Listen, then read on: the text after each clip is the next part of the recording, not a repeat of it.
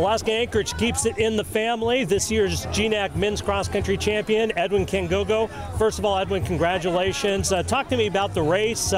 You faced some definitely different and better conditions than you did 2 weeks ago. What was your mindset and your plan coming through here at Lake Patton?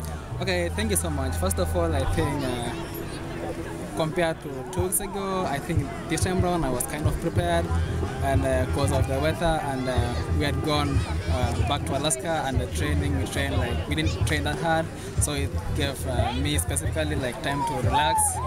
It gave me time to relax, and I think with my teammates, so we have been trying to push through the training, and it's really good. I mean, the race went well today, and yeah, at the end, I was glad to be the champion, and yeah. So Harry Tresetto, your teammates won the last 2 years. He got started a little late on the training, but you guys still seem to really be working together along with Michael Ramirez to keep the Seawolves up there in front.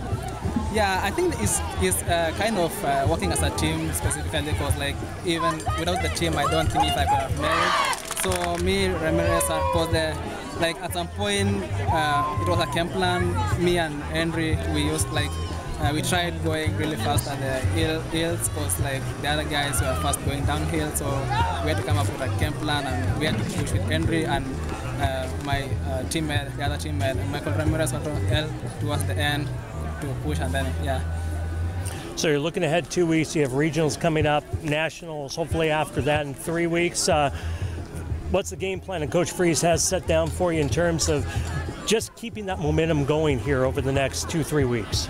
I think right now Coach Freeze has a very good training for us.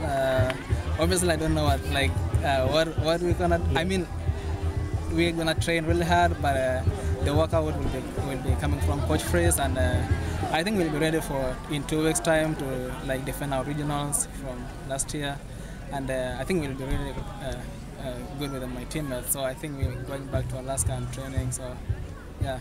Well, once again, congratulations to you, and congratulations to Alaska Anchorage. Okay, thank you so much.